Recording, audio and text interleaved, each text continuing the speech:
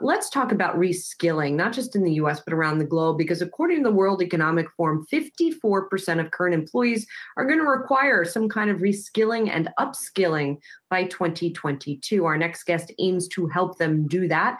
Ashwin Bharath is a Revature founder and CEO. He's joining us from Reston, Virginia. His company retrains employees, particularly in technology. So Ashwin, what kind of demand are you seeing, particularly because not just right now are we talking about current employees that need to be reskilled and upskilled, but of course, a lot of people who are unemployed as well, who perhaps need to be upskilled or reskilled to then re-enter the workforce.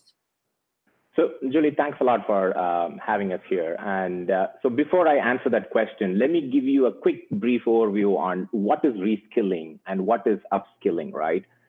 So both are trying to solve the skill gap issue, right? And there are two factors that cause the skill gap. The factor one is like the technology change and digital transformation. That is solved by upskilling. You take an existing workforce, upskill them into the newest skill, and that solves the upskilling thing. And the second factor is forced skill gap, which is COVID, what's happening now.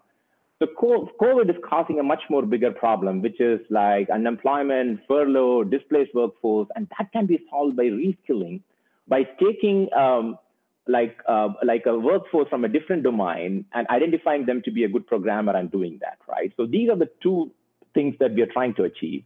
And the problem, as you said, is it is quite big, especially in COVID. Companies are trying to do more with less. And that's possible with technology adaptation. 87% of, according to McKinsey, 87% of CEOs believe they have a skill gap issue and they need to upskill their people. But only 50% or less have plans for it. To me, the opportunity is massive. If we don't do it, it is going to become one of the top priorities and problems for CEOs in the future.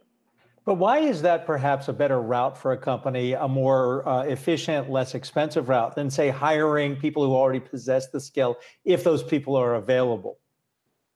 So to begin with, at least in the tech industry, these people are first not available, right? I will give you a little bit of experience. When I came from India, I was hired, my first job, I was hired based on my aptitude, not based on my prior programming skills. But I was in a shock when I came here. That is not happening. You have plenty of alternate supply chain of talent in US who could be great programmers. If you think about Revature, what we do is, like, we don't look for prior programming skills, but rather we try to hire people based on their aptitude and attitude, train them and make them into great programmers.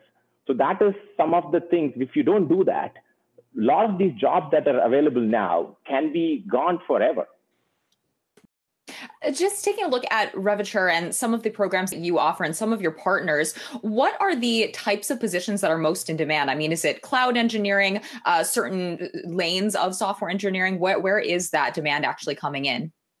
So the biggest demand, I would say, is full stack engineers. That's where you see the biggest demand. But what COVID did is, in a post-COVID thing, what Revature is experiencing is we are seeing like a 550% or more than 5 times the demand for cloud and cybersecurity.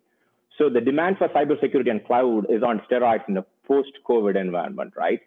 And having said that, like, we are partnering with great institutions, for example, Salesforce. So we are partnering with them potentially to create 100,000 Salesforce engineers to be added into the talent ecosystem, right?